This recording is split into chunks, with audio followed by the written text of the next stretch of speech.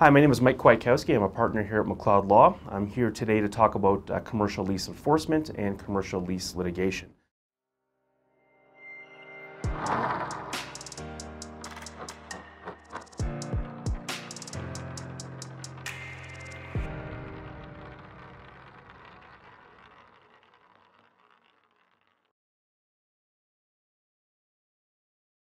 McLeod Law, we do everything with commercial leasing. We do the negotiation of leases, we do the drafting of leases, and as I just suggested, I do the enforcement of leases. In January and February of every year, we tend to see the highest rates of defaults with tenants in commercial leasing situations.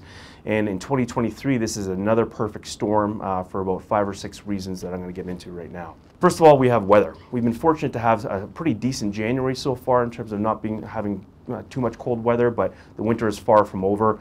And consumers don't like going out in cold weather. They use skip the dishes, which robs restaurants of tips and liquor sales. And in general, capacities are down in restaurants and other commercial establishments. So we see weather being a factor. We also have the advent now of higher interest rates, which we didn't have in 2022.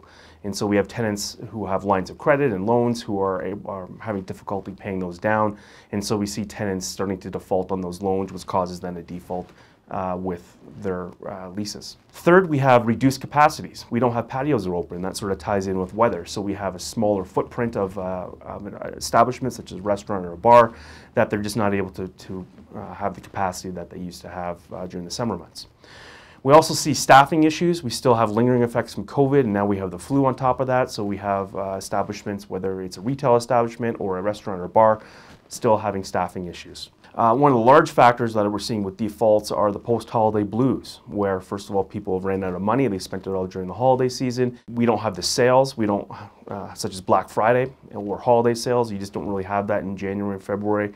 And people have what they want. Most people have gotten what they want over the holiday season or during Christmas, and they don't need the things that they may have needed or required in the fall. One of the most important aspects of defaults that we're seeing is that tenants are defaulting on their abatement or the deferral agreements they would have had with the landlords.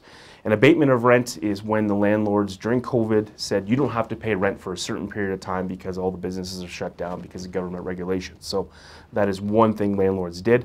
Another thing landlords did in conjunction with abatement or standalone is a deferral, saying that you don't have to pay rent right now, but we're going to tack it on to the back end of the lease. Whatever situation, whether there's an abatement situation or a deferral situation, most landlords would have had some sort of agreement with their tenants that said, if you default on any payment of rent going forward, the rent that we gave you for free in the abatement situation or that we deferred is now going to be all due immediately.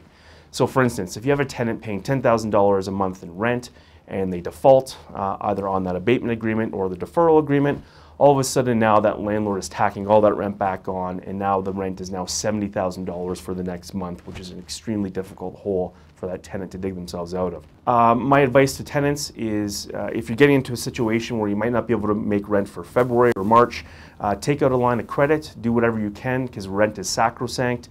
Communicate with the landlord. Landlords would much rather see a tenant paying at least a little rent than no rent at all, or having a dark space because that landlord is still paying property taxes and they have overhead costs to maintain that facility. So communicate with the landlord, get yourself through at least Q1 and pay your rent. Okay? That's all for now. You know where I am. Again, Kwiatkowski, McLeod Law.